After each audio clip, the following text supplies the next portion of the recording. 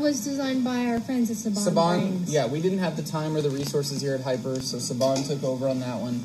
And on that note, like, for those that don't know, I am the CEO of Hyper, so when it comes to, like, decisions that have to be made for Hyper RPG as a whole or revolving around the shows, you can blame me and have those discussions with me, and I'm all about talking about them. Why'd you try to kill my characters last week, huh?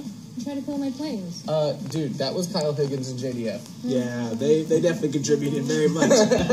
I was following the dice rules. Oh, I'm sorry. I'm like, all right, here's the scenario, and JDF literally interrupts and goes, kill them all. I know. What?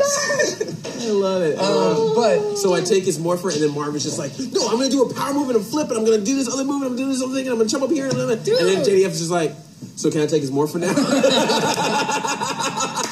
Yeah, so there's things like that where you're like, beautiful chaos. But as far as, I see a lot of people in the chat room saying, like, can you guys do this? Can you add more missions to the minigame? Can you upgrade this? Can we see the weapons? Can we do this? Can we do that?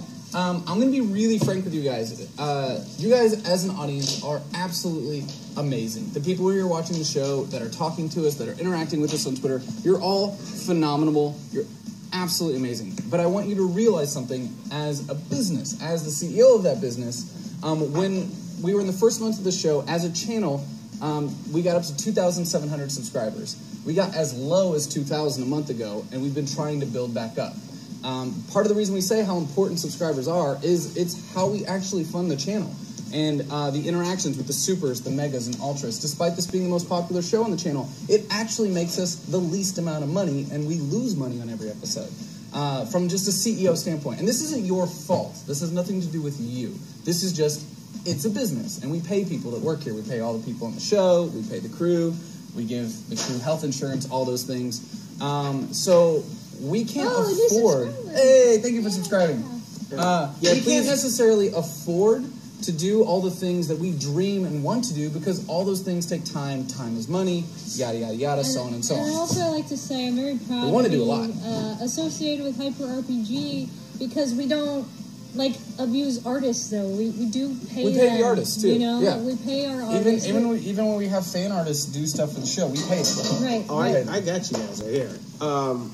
Here's the thing. I don't know how this works. You have to tell me. What's the next amount of subs that you would need to get another emote?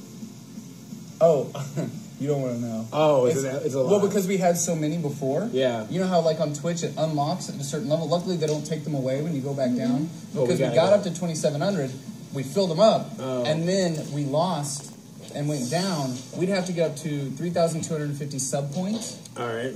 And the highest sub points we've ever had was like 2,900. Okay. So they do it by sub points now instead of subs actually. Like the higher tier subs count as more points. Okay. So it's a long ways away. Okay. Long ways away. I'm just saying, we got a 6 Ranger. It'd be cool to have a 6 emote. Yeah. I'm going pipe dream, man. I'm just saying. I know. But I do want to say, like, flat out, and because the last time I get nervous about talking about this stuff now that we do the Power Ranger show.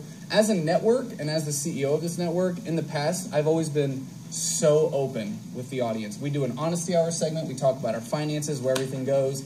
This is a new experience because the last time I tried to talk about this stuff, somebody clipped it, took it out of context, and then used it to kind of create their own agenda of like, look, another Saban thing is failing because Saban won't listen to us. And it's like, whoa, whoa, whoa, whoa, whoa. That is not what I'm saying. As a show, I deem this a success.